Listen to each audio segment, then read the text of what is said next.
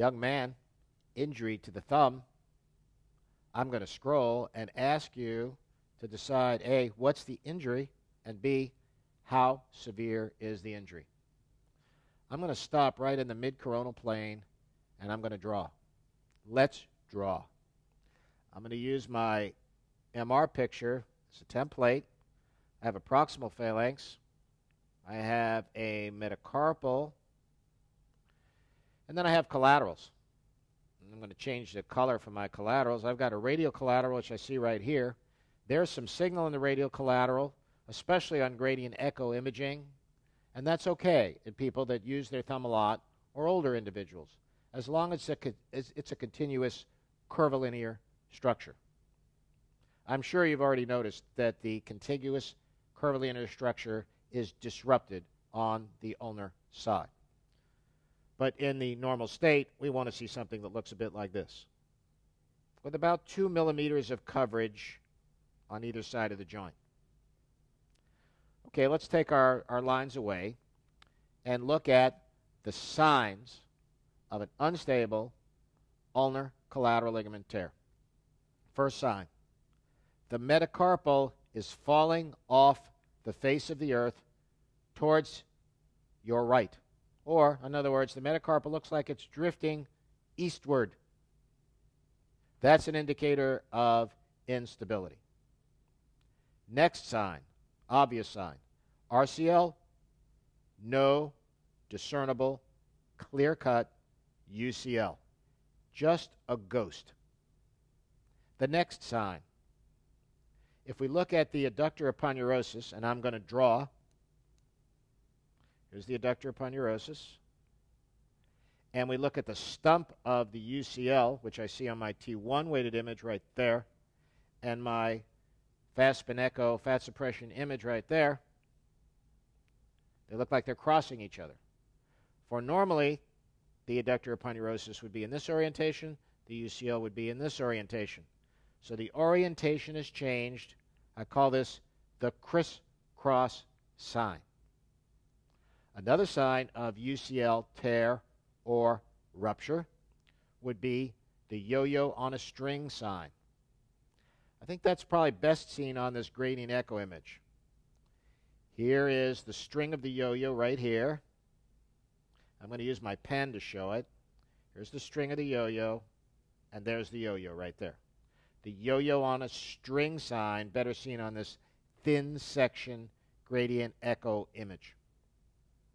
Another sign that I use is called the fold-over sign. In other words, it looks like the UCL has folded backwards on itself. That's not easily appreciated here. There's a glob of gray signal intensity tissue here, but on the gradient echo, oh, there's the fold-over. It's going backwards.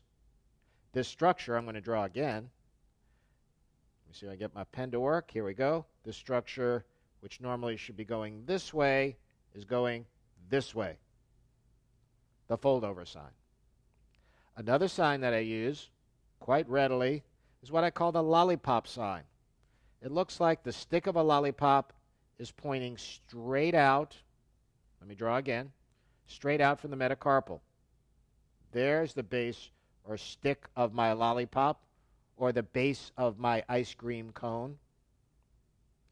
Then as I scroll more dorsally, that area of interest, we're going palmarly now towards the sesamoids just to get oriented.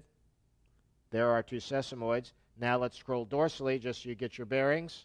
We go dorsally, and there is our structure, our UCL, right there, sticking out medially, and it should not be present perpendicular to the axis of the proximal phalanx and the metacarpal.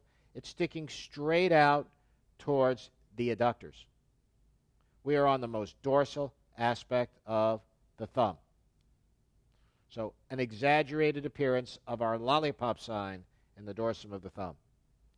And finally, let's pull down our axial projections. Take me a second to do this, but just trying to be as efficient as possible with your time. Let's blow them up. We have a short axis T1 and a short axis gradient echo. and we should see curvilinear radial collateral ligaments on both sides. We do have a we should see curvilinear collateral ligaments on both sides. We do have a radial collateral ligament, but only a ghost of our ulnar collateral ligament. And where is it?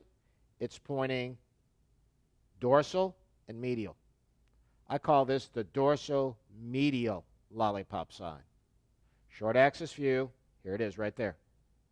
There should be no structure there pointed along the edge of the metacarpal.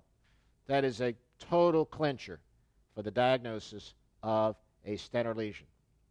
So you've got lollipop sign, dorsomedial lollipop sign, yo-yo on a string sign, fold over sign, empty ulnar collateral ligament fossa sign, just to name a few, as indicators of the high-grade UCL or grade 4 Stenner type form of ulnar collateral ligament tear. And by the way, this injury has been so violent that we have affected other structures like the adjacent interosseous muscles and the adjacent abductor muscles. As an aside, there are 4 dorsal interossei and 3 palmar interossei, although the interosseous next to the thumb is not really an interosseous. It is formed by the adductor pollicis. That's why there's only 3 along the palmar side and 4 along the dorsal side. That is an example of a Stenner lesion with all the signs wrapped in a neat package.